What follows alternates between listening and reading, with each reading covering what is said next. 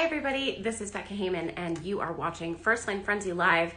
I am being joined by author and soon to be guest host Marit Weisenberg, and we are going to be looking at a dozen first lines today and talking about Marit's latest book, This Golden State, which is amazing. I read it a few weeks ago and I haven't stopped thinking about it since. So we're going to give everybody a few minutes to get here, give Marit a few minutes to get here, and then we'll get started.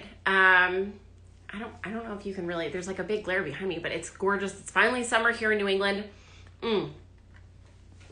Which for me is a mixed bag because I actually don't like the heat unless I'm at the beach. So like I enjoy observing the summer from a safe and temperature controlled environment, if that makes sense. Let me see if I can get Marit here.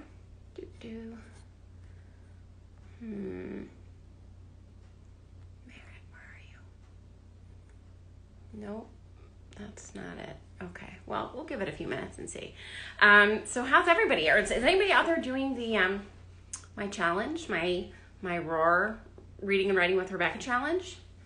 If you are and you want to tell me about it, you can pop a note in the comments and I will certainly comment. I'm looking for Marit again. Sorry, everybody. I don't know why she's not showing up in my invitations list. Maybe she's not on Instagram yet. We'll see. Marit, if you are here and I just can't see you, just send a join request and I'll let you in right away. How's everybody doing? I have been reading the most amazing book. I feel like an idiot because I left it upstairs and it's really pretty. But it's called All Our Hidden Gifts by Caroline O'Donoghue. And it's wonderful. I talked about it in my newsletter last week and I'm enjoying it so much. I started it on the recommendation of a librarian friend who is rarely wrong and once again knocked it out of the park with this recommendation. It's like a dark sort of occult themed YA about this girl named Maeve who finds herself sort of preternaturally gifted when it comes to giving tarot card readings. And this seems to begin a chain of events that is really fascinating, and it takes place in Ireland. There's a lot going on during the story politically and socially that makes the story just even more compelling on top of these incredible characters. So highly recommend that. It's me, Lorien says, I started my third act this week. Amazing job. Congratulations. I hope you're going to make it to our June 1st, or I hope you'll make it within our June 1st deadline. I know you'll make it to June 1st.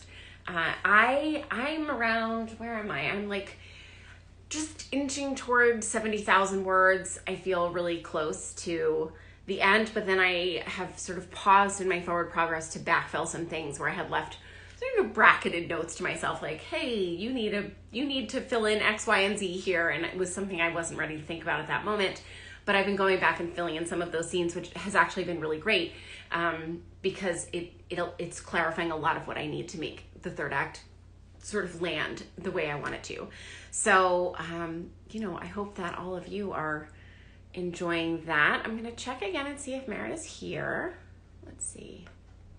We will still do this regardless, though I would be very sad to not have her with us. No, still not coming up. I don't know. We'll wait a few more minutes. What else can I tell you? I'm finishing up an audiobook that I don't really like. It's called History of Wild Places. I really liked Shay Earnshaw's The Wicked Deep. I thought it was really fun and really great. And I remember when I read it thinking, oh, I would buy anything this author writes in the future. Perhaps my lack of enjoyment has been, oh, hi, Marit, you're here. Part of the problem has been that the narration on the audiobook is just really lackluster. So let's see. Okay, I can't multitask. Did it work? Marit, are you there? It says you joined, but I don't know yet because I can't see you. Can anyone else see Marit? And maybe it's just me that is having a glitch. Let us try again. Accept. Okay, John, thank you for the feedback. John always lets me know. Wait, what's going on? Hmm.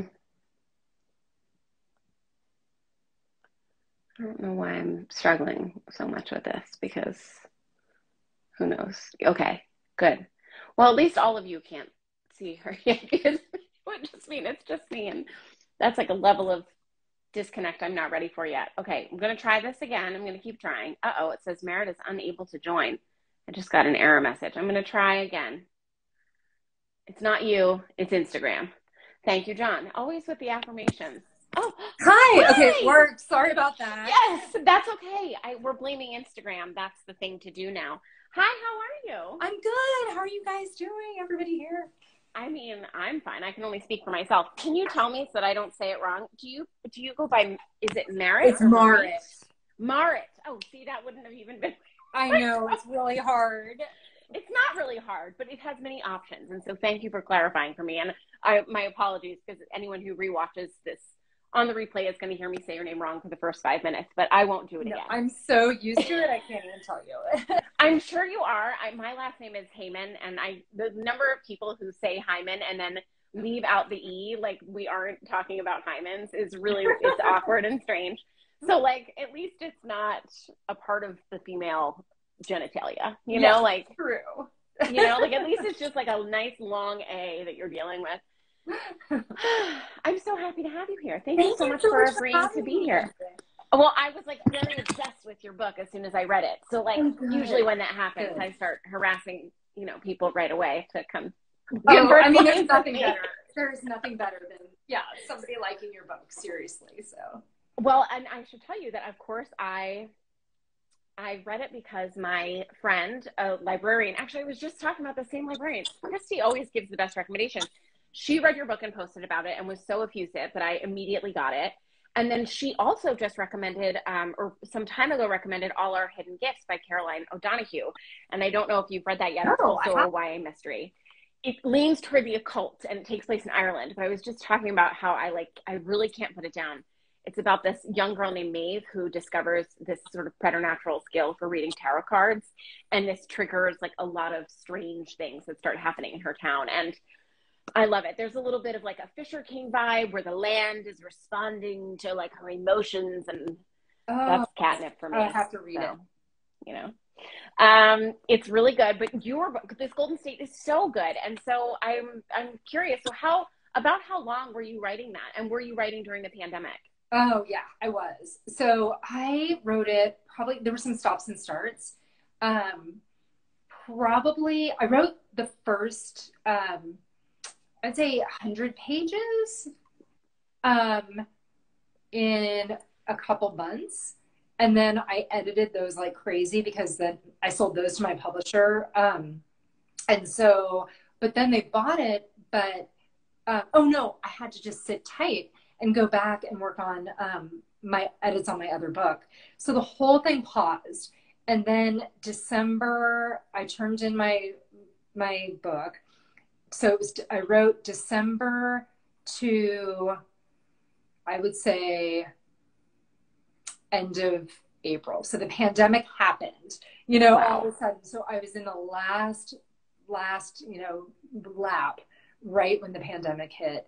And I just remember waking up. So I was sleeping in my daughter's room because my husband was still out working and we didn't, nobody knew what was going on.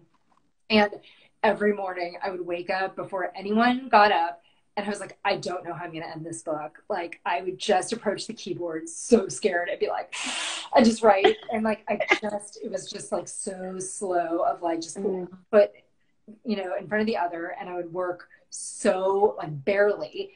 And then I would just scroll the news. So, I mean, finishing that was, that was the hardest time to, that was crazy. I can't imagine. I mean, the mental focus it took to like scramble an egg was hard to come by at that time. And I can't imagine being at such a critical point. And thinking about that and then reflecting on my own reading experience, there's no lack of continuity. There's no feeling like the third act, drops out of the sky. It feels like everything slots into place so beautifully.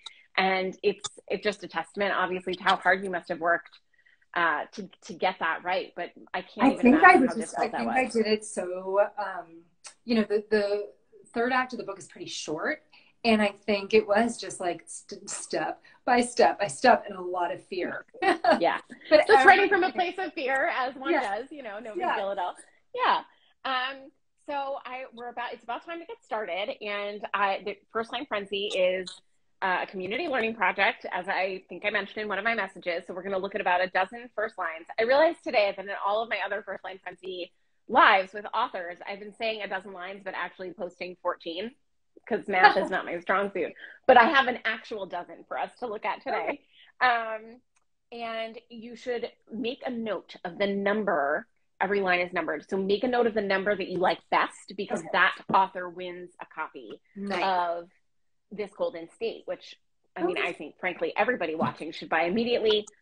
But here we are. Did the hardcover come out at the beginning of May? Do I remember that? Or was it April? March 1st. March. Well, there we go. I read it like a few weeks after it came out, but now time has no meaning anymore. So who knows when that was? Really, yeah. I was going to say, when do we get the paperback? But it won't be for a year, right? Right. Okay. So I have a variety of genres queued up to go. I haven't really looked at any of these too carefully. And now we do the really high-tech portion of the program where I just flip my camera to look at my computer, because that's really all I can figure out.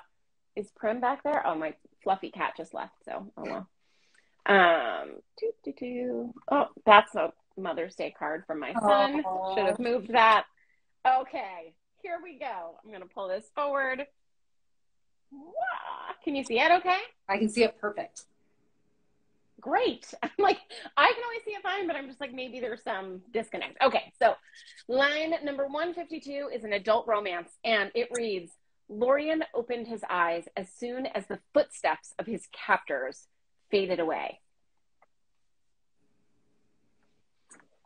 So my first thought is, I worry that this is too waking up adjacent. Waking up in a first line is anathema to my entire existence. So I worry that this person has been faking sleep and sort of waiting for the right moment to open their eyes. And if that is indeed the case, I would prefer not that. What I would do with it is, if it were mine, I would probably separate it, and listen to first hear the footsteps of the captors fade away and then open eyes, just to be so super clear, Yeah. And then maybe mention like faking sleep. But it's true that there are two senses here, like the right hearing and seeing are kind of being mushed together, which is not terribly effective. Well, I think I always used to do that, and now I think I've been beaten down that go for just clarity first, even if it seems too simple. Yes, clarity first and clarity always. If there were rules to First Line Frenzy, and there really are not, clarity first and always would definitely be number one, and then no waking up in a first line. Okay, so moving on. Oh my goodness. Okay, hold on. I have to adjust. Oh wow. Usually when they're this long, it's either fantasy or literary. But here we are with supposedly adult general commercial. Though I do get a fantasy vibe here. Alfredo raced down the slope, his laurel jammed tight on his head and held in place by one hand, ducking and weaving through the crowd, hoping his friends had saved him a place in the best vantage spot on the arena, ensuring a premium view of his hero, Gabriel, the archangel. Well, should be archangel. This is a lot. This is a lot. It's a lot of really good detail. I think, again, I think it would be, I would separate it out. Yes. Well, there's so much to separate, and then there's a lot of maybe too much detail. So I feel like here, for example, holding his laurel in place with one hand is just as effective. If it's jammed really tight on his head, he shouldn't have to hold it in place. So I feel like some of the details go like maybe a step too far. Mm-hmm. I certainly don't think this is a critical, or maybe this is important because he wants to get this premium view. But archangel, I mean, if this is supposed to be archangel, it should be one word. And we don't need a comma here. So yeah, it seems like too much for me. It's a little busy for my taste. Yeah, I think it's busy. I mean, visually, I can see it. And I think some of Yes. the details can maybe be saved for a bit later. Yeah. What I have to consider is if the entire manuscript is this dense, I will have input fatigue at the end of chapter one. Yeah. Yep. You Yep. know, I would just be exhausted by the end of chapter one. So I think it's great to see all of this so clearly, but I think also that we can only really look at one thing at a time. Totally. It's dense. Very dense. Okay, so we're going at such a quick clip. My God, maybe I do need 14 lines. Number 154 in adult fantasy. On a particularly balmy afternoon in the office, one of Beezlebub's repugnant little messenger flies buzzed its way over to whisper a quiet word in my ear. I am weirdly charmed by this. I'm bumped a little bit by the balmy afternoon in the office just because I'm thinking that's outside. Yes, that's true. I don't know how it could be both. Yeah, very good. I think it's got to be, unless I mean, it could be balmy inside the office, but balmy does seem like a real outdoorsy word. I'm trying to think. Okay, on a particularly balmy afternoon, let's just take out office for a second. One of Beezlebub's repugnant little messenger flies buzzed its way over to whisper a quiet word in my ear. Yeah, like I think if you took out office or if you just, change balmy. Yeah, I would change balmy. I'm intrigued by the idea of like a sort of corporate underworld. Yeah, Maybe. exactly. You know, like I could really be into that. Yeah. But I do think, though, okay, challenge. If the office is in hell and it's hot all the time and it's a little steamy, then maybe it is balmy inside. But even then, I think there's got to be a more indoorsy word for this, right? Yeah. Yeah. If Okay. it's stuffy, doesn't quite do it for a first line of a book. Agreed, 100%. Yeah, stuffy's not going to do it. But so far I quite like that one. Let's see. YA contemporary. Let me make sure I'm centered here. I stood on the curb, secured the pins on my head covering, and tightened the laces of my Reeboks. It was my first day of school. My friends, we do not use apostrophes to create plural forms.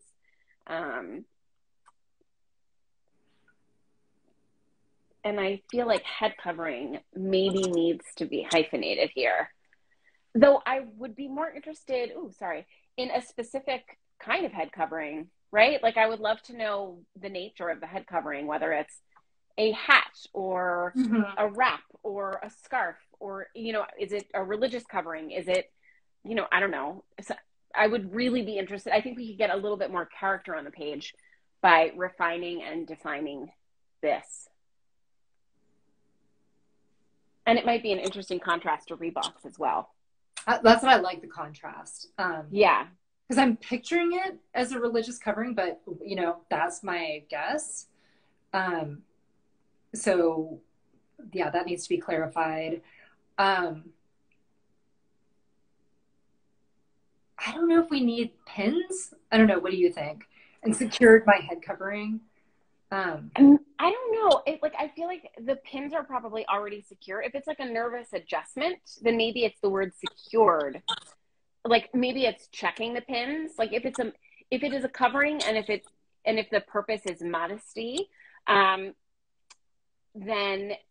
if this is, let's say, a young Orthodox Jewish girl going to school for the first time in a sheitel in a full wig to cover her hair, then that is like a different, those pins are hidden. So I just feel like the idea of securing them is different from checking to make sure they're secured. So I think defining the nature of the head covering is important here. And then that might modify whatever apparatus is being used to keep it in place. But I think the contrast between this very conservative covering and the specific mention of Reeboks is really intriguing for me. Yeah, it's really gives a lot of good information in one sentence. It places you. Yeah. Though the M dash and it was my first day of school, it feels like kind of an add-on. Would you I do mean, period? Would you do period? It was my first day of school. yeah, I mean, I just think it was, the first day of my junior year or whatever it is going to be the beginning of another idea. Mhm. We could even go, I stood on the curb outside, name of specific school, right? Oh I yeah. stood on the curb outside Council Rock High School North, unfortunately, my alma mater. I And, like that. yeah, Start with the high school, yeah, or school. right, exactly, or a junior high or whatever it is. I stood on the curb of outside of specific place and did this specific action. I just feel like head covering is quite vague, and first day of school feels almost middle grade to me rather than YA. So I would probably just I want more specificity all over, but I'm so interested. So it ticks at least one box, right? Because we Right. want to know what's going on. Let's see. An adult thriller. Okay.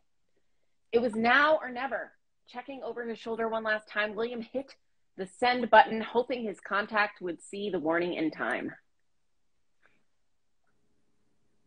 Well, we have a comma splice, which is not great. It was now or never is a cliche. And so for that reason alone, it doesn't deserve to be here. But more than that, that's a complete sentence. That's your first line, which is a total waste of prime real estate. Mm-hmm. So I would nix that completely and start with checking over his shoulder one last time.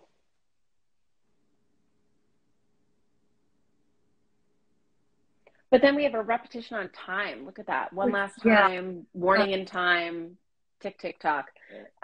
Could you take out checked over his shoulder? Would you just take out that first one last time?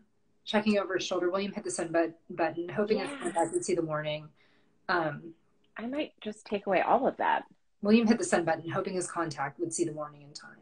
It's so funny how the one thing I've learned is just how sometimes brevity is just like you think it's going to be too simple, and it's not. It works. No, it really works. Because there's just when you cut to the heart of what it is, it's a simple action for a good reason. Mm-hmm. And just saying that is quite enough. I certainly wouldn't press on with a lot of this throat clearing at the beginning of the sentence. I like the way you said that. It's true. I stole it from somebody else, but I will take all the credit.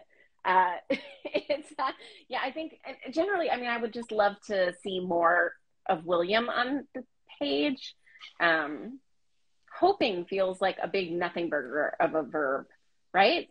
I mean, it's very it's almost very passive for someone doing this very active thing, trying to send a warning and then just, well, hope it gets there in time. Onward. It feels I don't think praying is the, right. No. But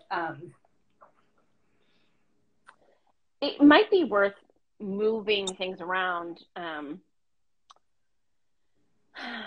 Maybe you should be.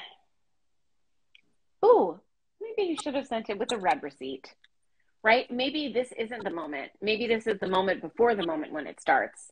Maybe he's waiting to see if it was red, not waiting, because hitting a button is a one-time thing. It's done. But maybe we join William actually a minute or two after this moment. When the person he's hoping doesn't spot him, walks up to his desk. I think this could be the right scene, the wrong moment. Certainly we need a little right scene, and maybe I like the idea of starting just a second after that, now it's time to go. He's gotta go. Let's see, the next one is a YA mystery. I think I have back-to-back YA mysteries? Let me see. Nope.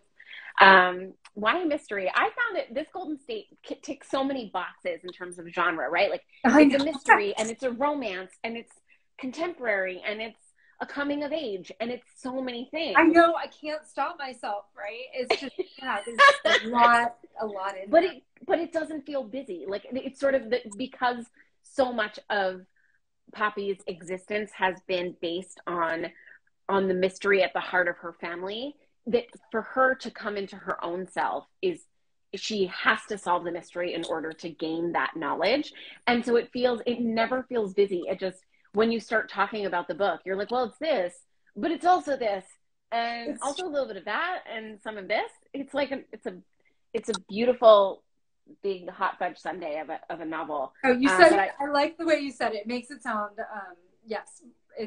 I like thinking of it as organic instead of me putting genres together. But yeah, no, you would never do that. Her finding the mystery is related to finding out who she really is. So yeah, it is. There is no coming of age for her if there is not a resolution of this. Like the mystery is this big gaping wound. It's like she's walking around bleeding and doesn't even know it. And so, you know, for her to sort of stitch herself back together is such a big part of what happens. But all of this is to say, I tried to look through my list of lines and get as many YA mysteries as I could in here, but I'm like out. This is like the last one in my list of like 500 lines. So I need more YA mystery writers to get on the first line frenzy train. Okay.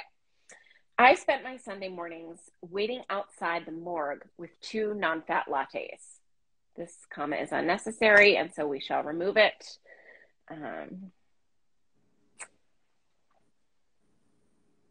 It's kind of a fact cake. Sorry, you go ahead. No, you go ahead. Sorry.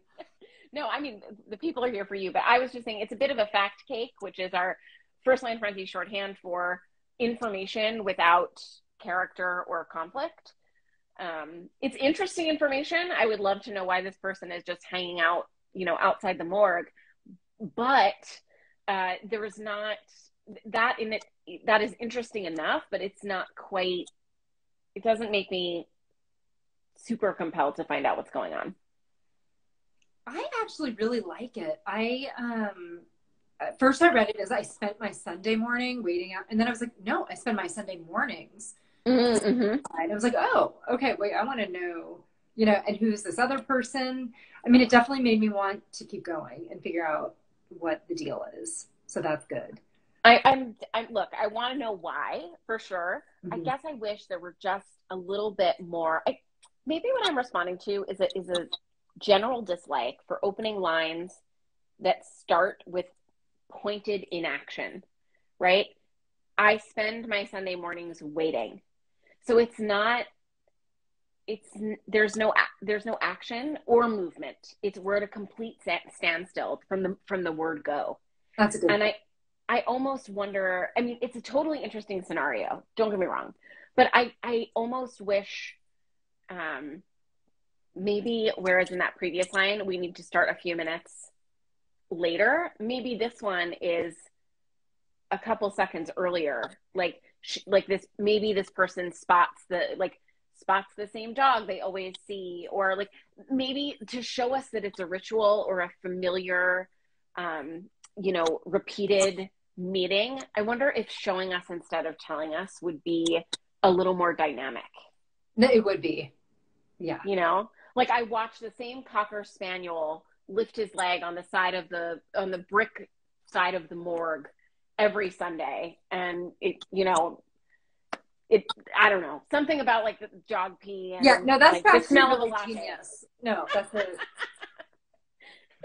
I feel like maybe that's the way to do it, by showing us. And I think the familiarity with something mundane, like a jogger or a dog or something, or even like a delivery truck,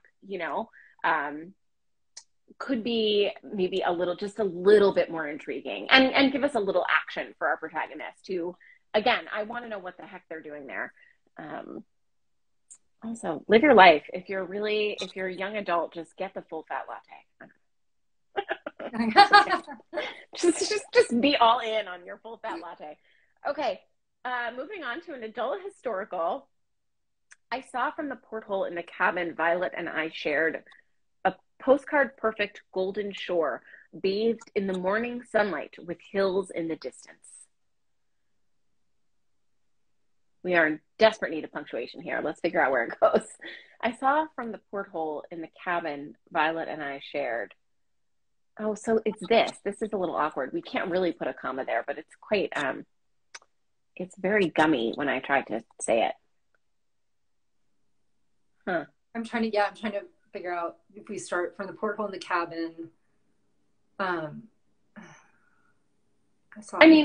from a macro view, it's all description and absolutely nothing else. I mean, if we've arrived somewhere we've been dreaming, I want to know that.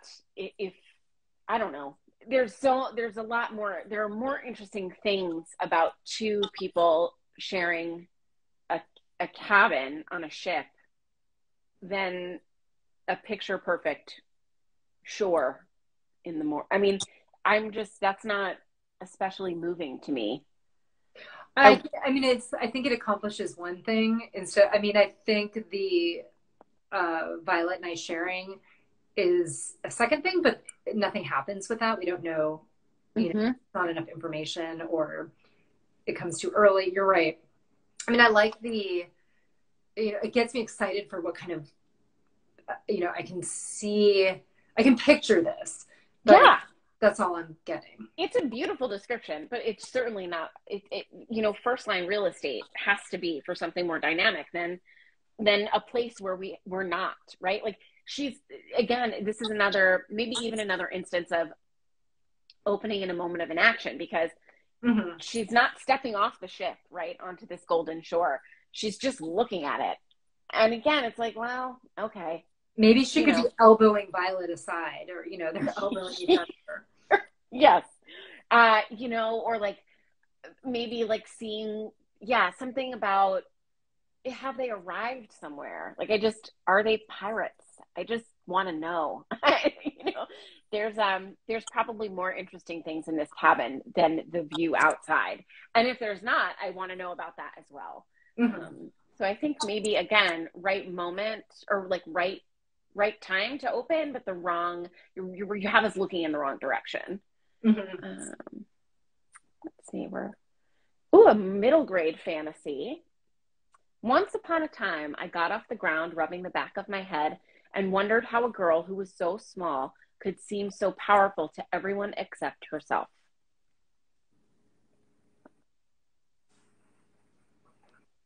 A wild ride, right? I'm trying to take out Once Upon a Time.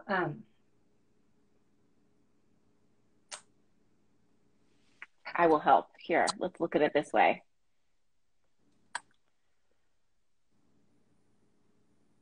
Got off the ground is a weird way to say stood, huh?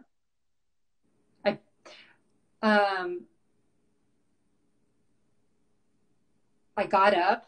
Got from the ground. I got up. Because I'm picturing, I'm picturing asphalt being pushed. So I'm kind of seeing ground, but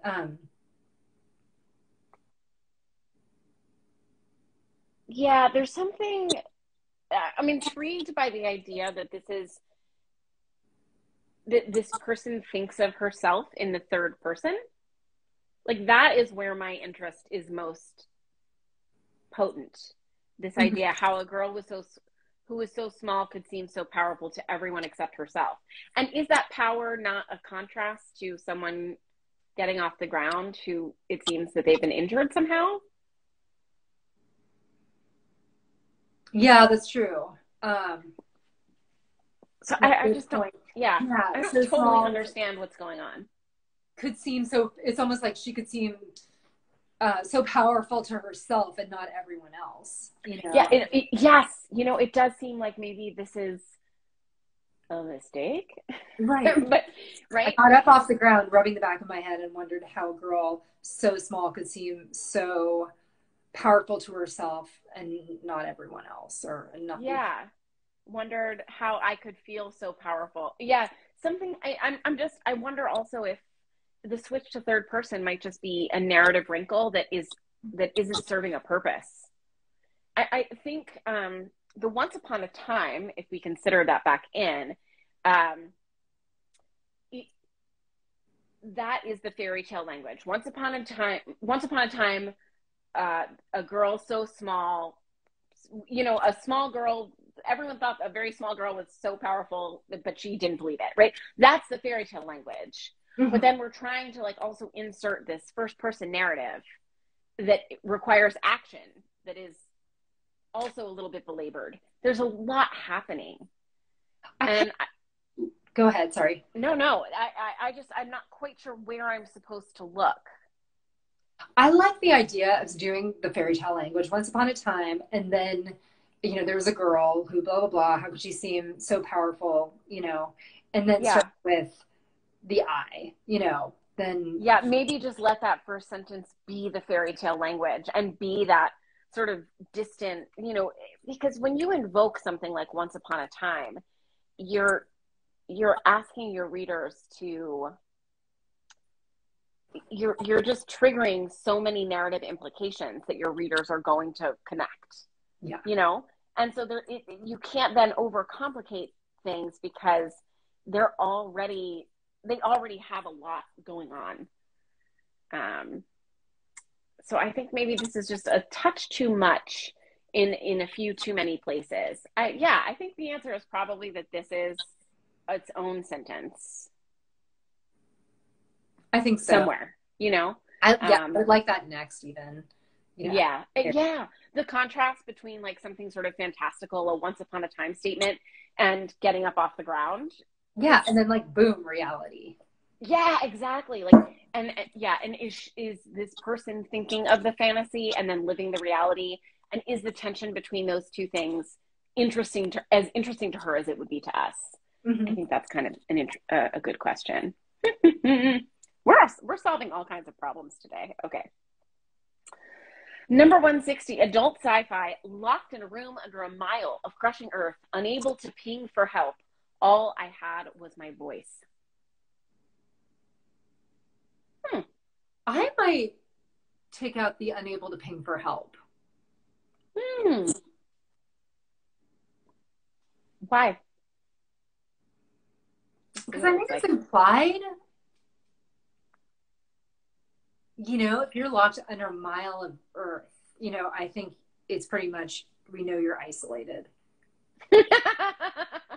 Yes. Yeah. I wonder if it's to solidify the sci-fi-ness of it. True. But it's like people have ostensibly purchased a book with a cover and they have read the blurb and they know what to anticipate. So the idea, having a room a mile under the earth is already kind of not part of the everyday. Yeah, we might not need the pinging.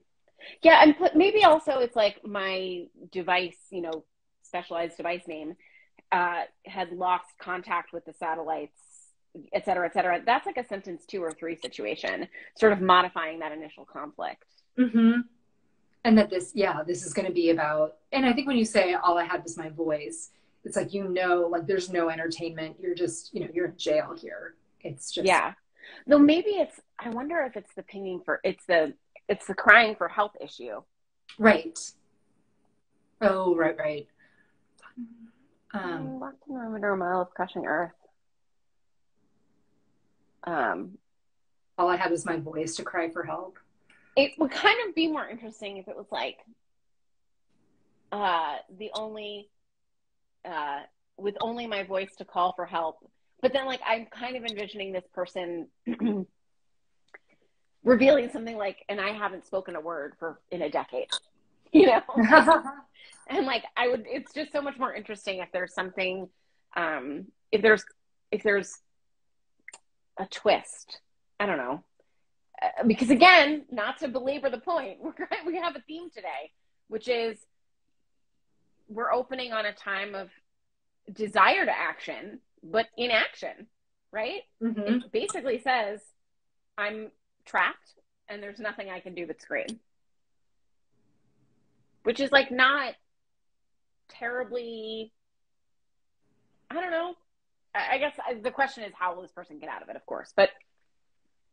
And it's funny, we're reacting always to what we're reading, and some readers don't want to read a book where they feel stuck. So if you even insert a little bit of action in here, that's book off on a totally different foot, even if it's, word of just not having the reader feel so desolate. Even if 100%. Like I think about the experience of reading like The Martian, and I never felt alone reading it, even though you're reading about this person who's totally isolated, right? Mm-hmm. Or there's, I don't know if you read Anthony Doerr's latest, That's so Cloud funny. Cuckoo Land. For whatever reason, I knew you were about to say Anthony Doerr. That's so crazy. I was just, for whatever reason, I was thinking about All the Light You Cannot See, and I don't know why. That's really funny. Yeah, no, Well, I have it on Audible, but I haven't listened yet. Oh my gosh, Marin Ireland does the audio for that, and it's so good. It's outstanding. Oh, awesome. Okay, good. But it's like actually six different stories, just six different timelines sort of interwoven together. And in one of them, someone is very isolated in space. And that's not a spoiler, I promise. And still, I think of reading that, and I think about experiencing that isolation, but never feeling depressed about it, even though it's not a great situation, you know? Whereas I think it's because there's a sense when you're reading that although the doors are closed, we can throw open a window. And this doesn't give me that. So yeah. I would almost love, like, after an hour of calling for help, my voice is raw, and I decide the only way to escape the locked room under a mile of crushing earth is, and then tell me what you're going to do next. Mm-hmm. I start to dig, you know. That's a totally different feeling, even though completely different setup. Yeah. And I think certainly just one that invites a reader into an experience as opposed to maybe an experience you like don't want to experience. Right. Being like, I'm just gonna take a walk and get some sunshine and try to forget that you're trapped. Okay. YA romance. Again, one of the genres involved in this Golden State. Though he is certain he's doing the right thing, freeing her, Niklaus can't help but wonder what Vaya will do. I'm totally guessing that Vaya is how we say that name. Vaya? Vaya? Probably Vaya. I don't know. Because like Faye would be Fae, so maybe Vaya? Vaya. All right, Vaya. Well, that's your first roadblock, friends. I want to take out the end of it.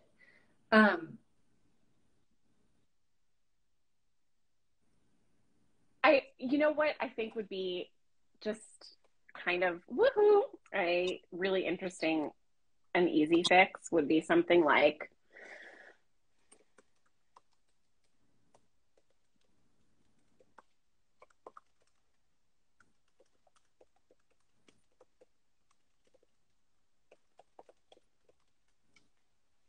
yeah. Right? Yeah. I like it. I have said before that anytime someone says, I can't help but wonder, I think of Carrie Bradshaw clacking away on her like colorful iMac in, 2004. And so I just think this in itself is such a cliche. Can't help but wonder. Mm-hmm. We all do it. We're all guilty. Everyone. But it's such a big nothing burger of a phrase. You just can't help but wonder. I mean, it's just, I see it everywhere. It's like the breath you didn't know you were holding. We've sort of uploaded these phrases into our narrative consciousness, and we need to delete them. I mean, I'm really interested in in whether it is the right thing, right? And like what that means. Everything else is kind of everything else. And it's an action. He's freeing her. And who is she? I like it. And like, where is she imprisoned and why? And is he her jailer, or what is the situation? I mean, it passes what we call the so what's next test. I like that. I need to think about that. I think about it all the time. I sometimes think about it sentence by sentence, but I always think about it when I'm looking at a first line. Like, is it just a total so what, or am I really on the hook for what comes next? I gotta say, I think the edit's better than the original. Well, there I go, shooting my own horn. I know. No, I love the edit. All right, well, there you go, author. We've done it. We fixed it for you. Okay. Is this the last one? No, it's the second to last one, the penultimate one. The year before the accident, we waited like feeder cattle, herded into a crowded pen, watchful and wary.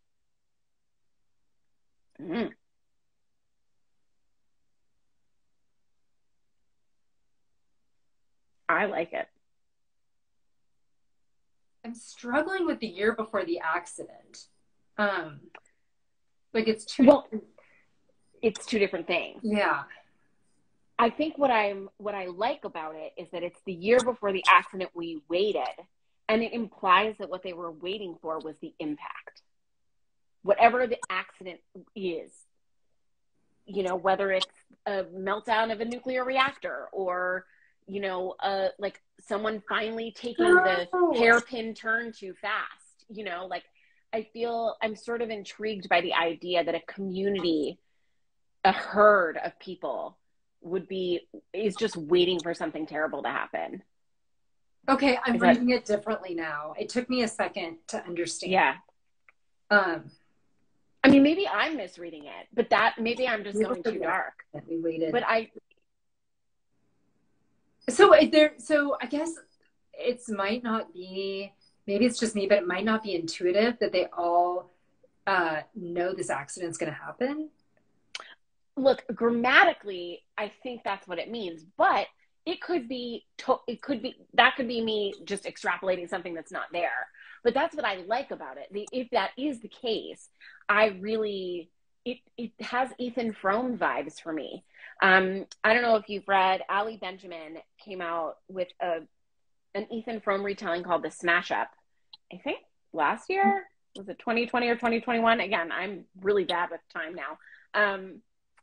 Post-COVID world, time just doesn't mean anything to me. Post-pandemic world. But she wrote this great Ethan Frome retelling called The Smash Up, and it takes place in this like bougie New England town, and it focuses on this like sort of like hilariously liberal school and this family. It's so good. It's like the figuring out I loved Ethan Frome, the original. And so sort of seeing how that was transposed into a modern context was totally fascinating. But beyond that, there in what was so great about Ali Benjamin's book is that it captures the sense of foreboding that the original Ethan Frome managed to just blanket over the entire book, even in its moments of like romance and hope. There's just a sense that something absolutely terrible is coming, and that is kind of what I feel here, and I am weirdly into it. I'm kind of getting these sort of Hunger Games feel too, just in the dread, you know, of people. Yeah, they have to show up for this thing, you know. Yes, and like the feeder cattle. That feeder cattle is like so specific. And I find this very intriguing. So I like this one a lot. And I don't know if it is it's just me that it took a second, and maybe, you know, it's okay to have to kind of work through it for a second. I don't know. But I mean, I think it is. I think also part of it is that like, there's something unsavory about people as herded animals, or like there's something that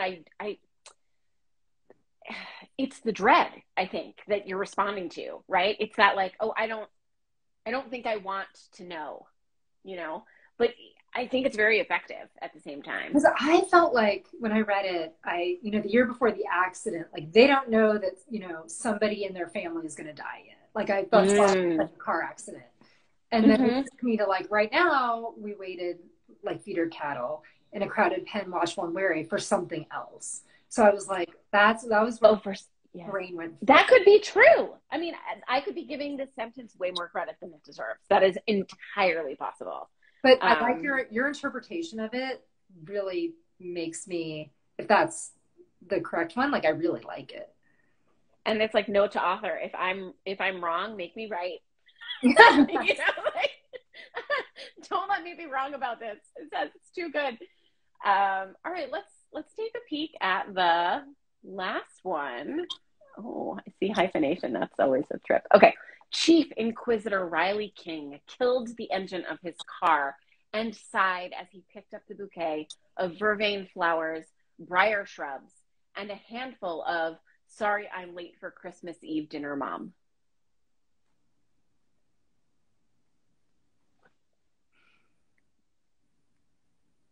Why would shrubs be in a bouquet?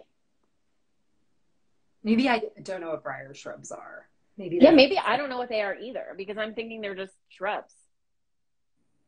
And I kind of, I'm trying to figure out if I like a handful of "Sorry I'm late for dinner for Christmas Eve dinner." Yeah. I'm trying to figure out if I like that.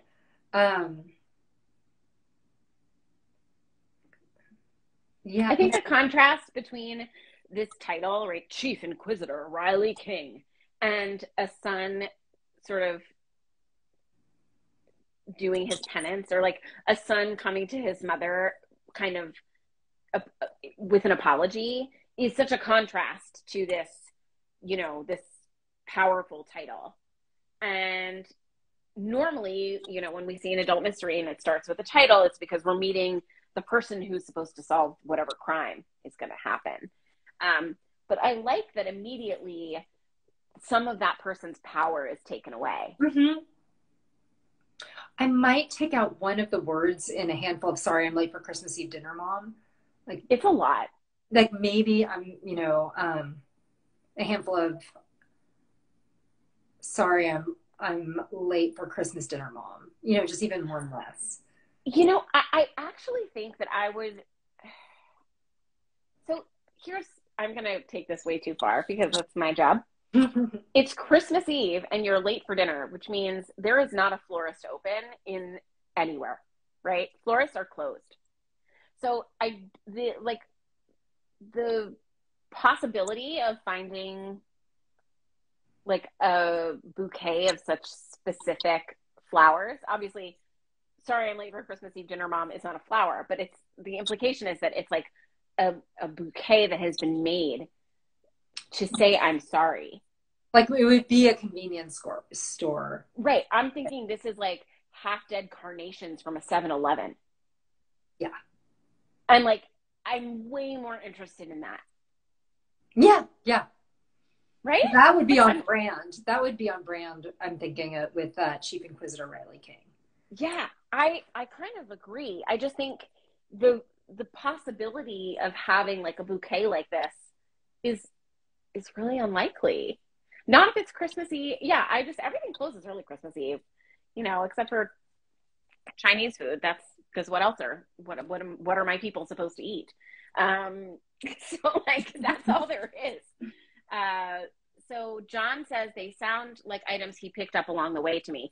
But John, if it's Christmas, so maybe he picked someone's shrubs because from his yard. Briar shrubs in the yard. I mean, that is also really funny and again really on brand. But we have to be told that, right? Yeah. Yeah. So I love for a different guy, different time. I love the beautiful description of the flowers, but yeah, I don't think it would be the case. Yeah, it doesn't feel like I'm coming back, so don't be alarmed when my giant face is suddenly on the screen. It doesn't feel very possible that this is the moment, right, for these things to be here. I just don't. Yeah, if it's stuff that they've pulled out of people's yards, I think that's funny and great, but probably also needs to be articulated very clearly. Otherwise, it just seems like a little bit much. Okay. It makes me laugh because I've been known as to desperately try and find a flower to pick from the yard or from somewhere in the neighborhood bring a bloom for your teacher to add to the vase, and I've been like, whoops. Is that a thing? I didn't know that was a thing. Oh yeah, that was a thing for teacher appreciation. Yeah, and I'd always forget. That feels stressful. I like to just Venmo whoever is collecting money for the Amazon gift card. I think they want lunch instead of motley yard flowers picked at the last minute. 100%. Yes. No one needs a motley yard flower. I agree. A yard flower bouquet. Though, saying something like a yard flower bouquet that was mostly briar shrubs would be really funny in that sentence Yeah, and really valid. yeah. Okay. Did you happen to note a favorite? Well, okay, so we had 12. We had 12. Okay. If you tell me like what phrase or what you remember about you know, it. like I thought about it, and it was really between 3, the Beezlebub one, and 11, which was the feeder cattle. The feeder cattle. And I think I'm going to go with the feeder cattle because it's under my skin. Yeah. You know? It sticks with you. Yeah. It totally sticks with. Yeah, I agree. Okay, well, I don't know who wrote it. I'll get it. I'll check my list and they leave their email addresses. So I will email the author of number 162 and you will be receiving a copy of this Golden State, which I hope you will enjoy because I certainly enjoyed it. So what are you reading now? Can I ask? I am reading, I have a stack of books. One of my really, really good friends just came out with a book yesterday, May Cobb, who wrote The Hunting Wives. So her book, My Summer Darlings, a real, bad girls in East Texas. Like it's middle-aged women and the stranger who comes to town. So a real beach read with about female friendship and, we talked about it last night. She talked about it last night, unlikable but interesting characters. Yeah. So I am psyched for that. I also have Hanya Yanagira's next book that I haven't dug into yet. Who, she wrote A Little Life. So this is her next one. I'm secretly terrified to read A Little Life. I have it. I've had it for years. Oh man, I have never gone through read a 900-page book in a week, and I did, and I'm still traumatized from it. And that's why everyone's so traumatized by it. Yes. Am I ready? I know I need to do it. I want to do it, but I just I need to brace myself emotionally for it, and I never know what the right time is to be. And I think I was in a bit of a better state to read that before the pandemic. Now it's I find a lot that I want to read,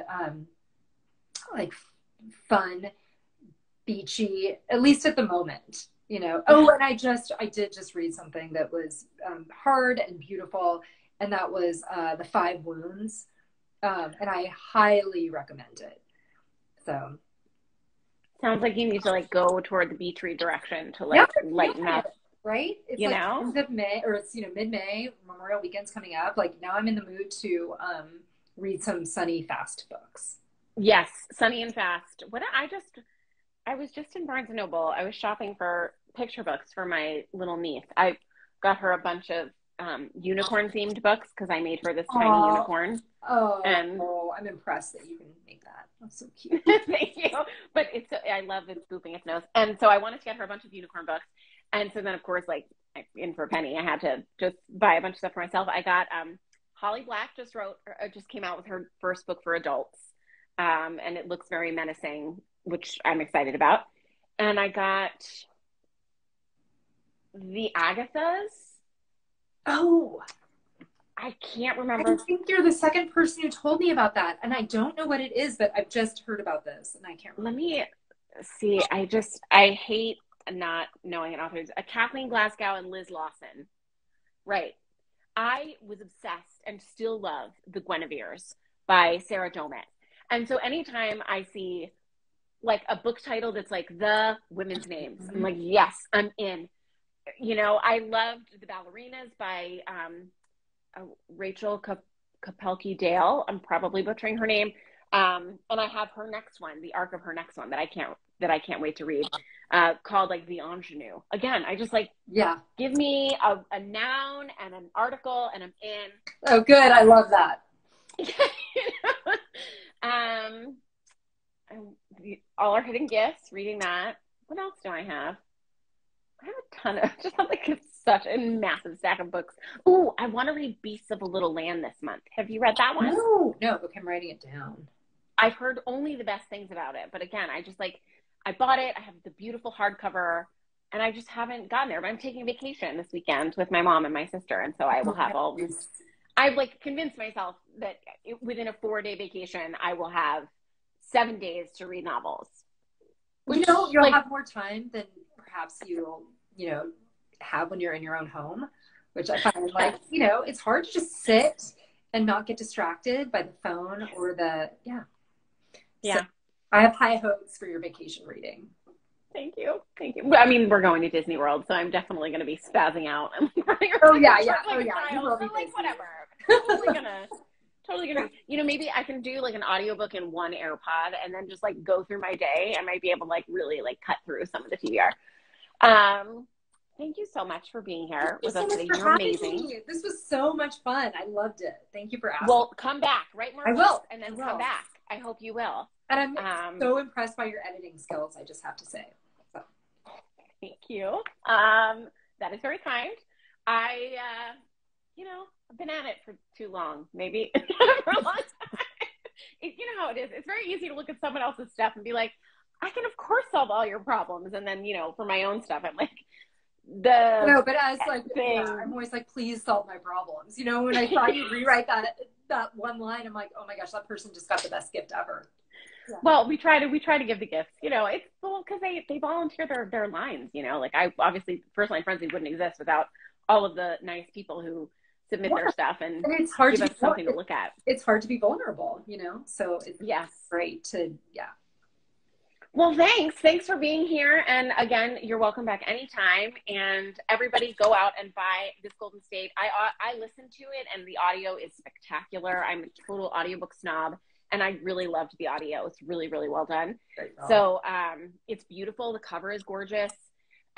Definitely one to own for the collection. And I hope you have an amazing summer. Get on some beach reads to lighten the mood.